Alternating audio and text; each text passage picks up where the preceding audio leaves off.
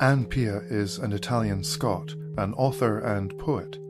Language of My Choosing was her first book, a memoir, in 2017, and Transitory, her first poetry collection, was published in 2018. I met Anne initially in Edinburgh at Heretics events, and I was moved to read this, her third book, Keeping Away the Spiders. It was such a positive, exciting and thought-provoking book. There are so many different reflections in it, thematically arranged, subjects such as sexuality, education, camping, gender identity, and it sounds like Anne has had at least 10 lives, not just the one. And I wanted to talk to Anne about the book and ask her some questions, because it is one of these books that leaves you brimming over with thoughts, really top full of emotions and ideas, and Anne agreed and also let me film our meeting. We met at the Cranny community venue in Edinburgh, and it was during December 2020, very shortly after the book was released, when lockdown restrictions allowed for such one-on-one meetings.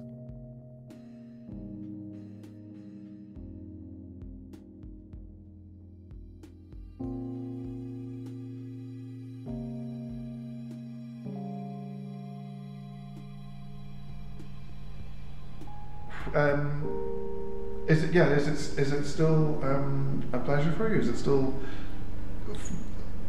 flowing? Is it? It's not flowing. No, it never flows, okay. Peter. It did in the when I started. That was that kind of outpouring that then went on. For about a year and a half, maybe a year, 2 years, something like that. And it's only when something really grabs me, like I've just had an event with Mary Queen of Scots, and I wrote 5 poems, and there's a potential for more there, I think. Northward's now published then. That was just the start of lockdown, actually. So it comes in spurts, and the way I've worked the past few years, I suppose, is to research something, and become thoroughly familiar, and then maybe that leads to poetry. So that's the way it is just now. So I have very, very many fallow months, and actually I'm a member of a writing group, or the others writing group, but I haven't been a lot because you've got to take a poem, and I don't have a poem, so it's but it's the other thing I think is that sometimes a line will occur to me, and then I can start writing from that first line. And something came to me the other day, so there's something working on me, I think. But I'm not the kind of person that I've no routine. I don't get up every morning and write and then turn that into poems. I don't have that discipline. Does reading inspire it? Reading other poets? Do you read? Yeah, I do read. I don't read a lot of poetry, but I do read poetry. I've been reading Rebecca Solnit just now. I do read. I've been reading a lot of Norman McCaig, actually. I read a lot of Norman McCaig in the summer. I love that poetry. I took that away with me when we went to Skye. I'm not an assiduous reader. I read, I become obsessed, and I read and I can't stop for weeks, and then I leave it, and I don't read at all. And I find that if I'm writing, I can't read. If I read, I can't write.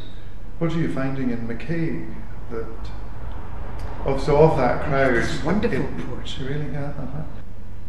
It's very. I think you need to personal. be a poet to get it. I feel. It's so exposing of him, I think, and I think there's a tenderness, a kind of Scottish tenderness about him, when he writes about Ascent and all of that, the fisherman, and he manages to evoke an intimacy, I think, often in his words. Although he is more formal, I suppose, than much of the poetry I read today, but I love his stuff. Yeah. I hear, being connected with a lot of his contemporaries like John and Dolly and others. You hear quite a few McCaig stories, but they usually end with McCaig making some sort of withering or unpleasant comment about somebody, or even worse. But we're all a bit like that, weren't they? With Dermot and You'd probably consider yourself quite fortunate to be writing now and not 30 I think years that's true. ago, Exactly. because otherwise you'd have probably just been Cut my relegated throat. to it. Yeah.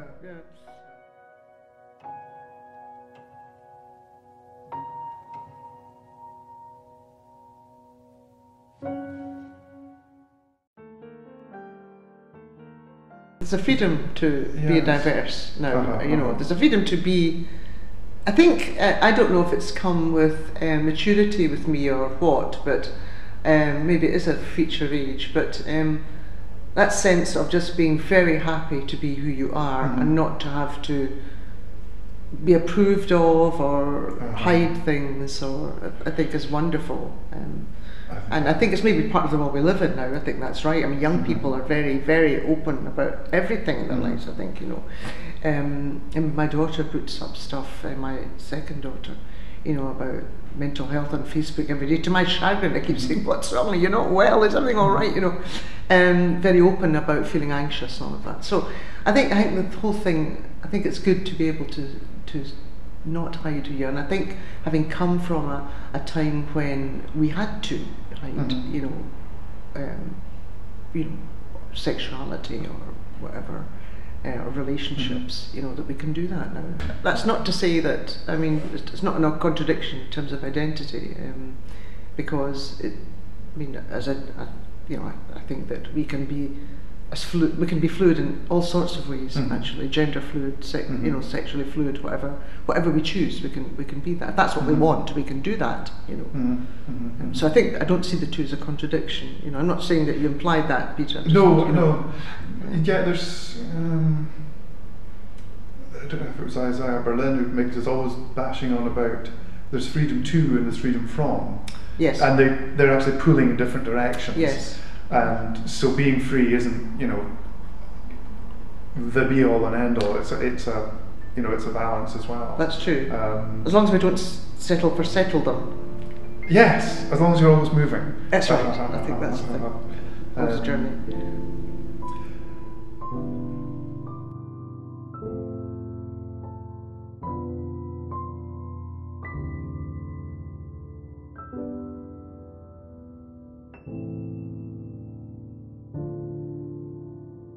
The essay in the book that stood out for me is the one on miracles, about your daughter. Yeah. That's in fact everything seems to anchor around it in a way. And it ends with you show her the piece of writing and she says, you're both survivors. Yeah. And that's when I kind of stopped and put it down and thought, gosh, what are you saying? What's that? When she says you're both survivors, then she means more than you've survived this experience. I don't know if she does. I mean, the way I definitely. What happened was I let her see the piece, because I didn't want to publish it without her being happy. And she said that she read it on the top deck of a bus, and immediately just started to cry. And then she said to me, wrote to me and said, "It's I love it. It's brilliant. It's fine, Mum." And I realised that we're both survivors. I think, we suffered a lot jointly in that experience. That was a 14-year experience, and it doesn't stop, but you begin to adapt to it. She's badly physically disabled, which is a shame, really, because she's so beautiful. It's very hard for her, I think, and I hate to say this, but actually I think for a girl it's always harder somehow. I mean, maybe not so much nowadays, but she had hard times at school, very hurtful times, and there was a lot of pain involved, and been about 10 operations, and she was always laid low, had to learn to walk again. There were 5 or 6 hour operations, I learned to clean wounds and all that, and I'm not a nurse, so I'm completely ham-handed at all of these things, and I feel we did that journey together. My husband was very, very supportive, obviously, but he handled it differently, I think. You know, and in a way it polarised us too. He didn't cope emotionally at all. I think at one point I say he nearly fainted at a diagnosis. You know, they had to kind of turn the attention away from us to him. And then the nurses were always good at saying, "Are you all right?" You know, you'd hand her over at the operating theatre, the door to the operating theatre, and they'd take her away screaming. You'd have to kind of say, and smile, say, "Okay, you're okay, you're okay." All of that. Yes, we survived it. You know, we did. But obviously, you're marked by it in many ways. You know. Yes, the point where, you know, brought tears to my own eyes. You make a very specific description of her when you're making a decision about her amputation, I think. Yeah. And you're projecting into the future and thinking, well, you're trying to picture her crossing a room in the middle of the night with a lover and nearby. And so it's really striking. Why I asked about you surviving is because I think you've done more than survive. I think you've conquered, in a respect. That's what I thought you were trying to suggest there. I don't know if I've conquered. I hope I have. But I think Camilla has, in many ways, conquered. You know, she's got a big job with the BBC. She did that. She just clawed away in, you know, and then clawed up, you know. But she's been brilliant. She works for 6 Radio now. She's assistant commissioner there, which is fantastic. And she's well loved. So I think that's conquering. Yes, you know. Yeah. And is that piece of writing then